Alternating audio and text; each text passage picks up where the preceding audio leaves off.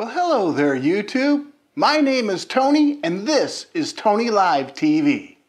And in this video, I'm going to cover 3 critical components of the 560SL, along with how I would diagnose each of them using a multimeter. So sit back, relax, and let's get this video started. Oh yeah, don't forget to hit the subscribe and click the bell while you're at it. This here is where your fuse box is.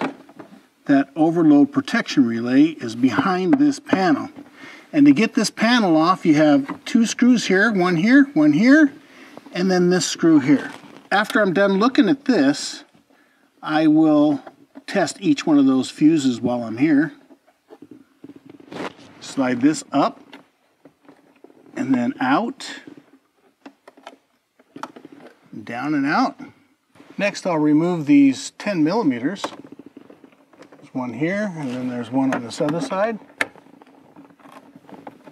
You might even have a screw, a Phillips head screw on the other side. I don't believe mine does. 10 millimeter with a large washer. And then right back here, one on each side, there's a, for me, I have one of these. It's just a little clip, but you might have a screw. I have one of those on each side here. So now this thing can come down. Comes right down, no problem. There's where the relay is. Can you see it? So this is what it looks like. And it has this little cover on there, which you can pop open.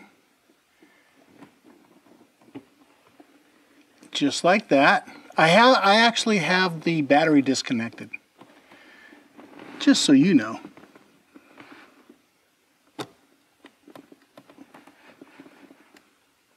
There's the fuse. It looks good.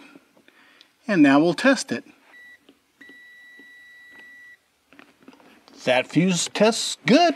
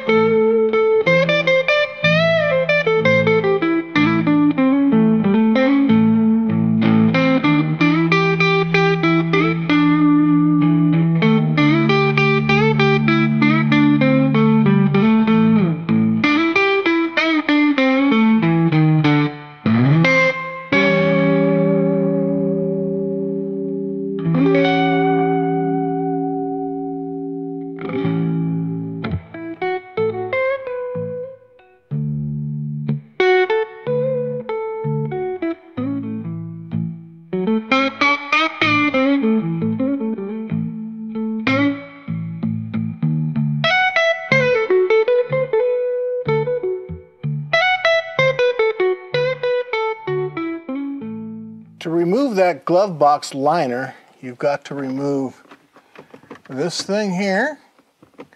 There's one on each side, and then there's one on each side here. And then, of course, you have that light that you need to pop out of there. And then that back panel, I'm going to pop that out first. These things here remove the same kind of way. Just like that.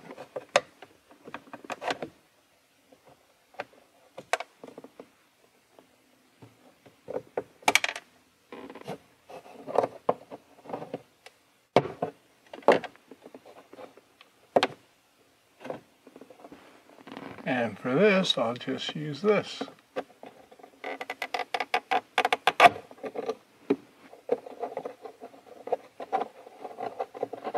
And that can go back up in there.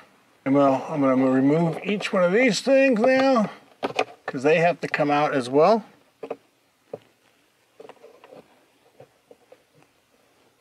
And this is what they look like, and you'll remove all 4 of them.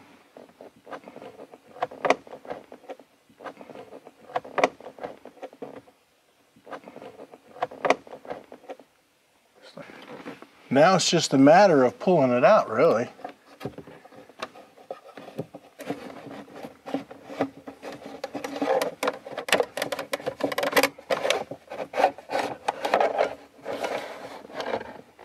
Taking that liner out was the easy part. You can see right back there, behind this one with the label, there's another one, which you can't even see. That would be your fuel pump relay. So you have to hold the harness part from underneath here while you pull up and wiggle back and forth until it comes out. There we go. That's the idle speed controller. That's the one with the label on it.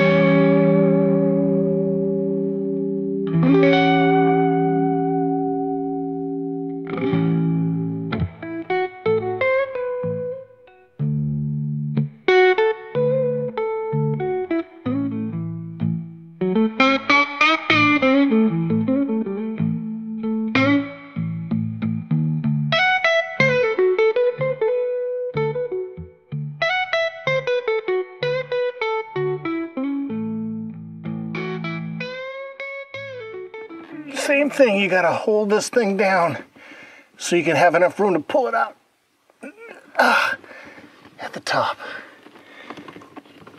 Alright.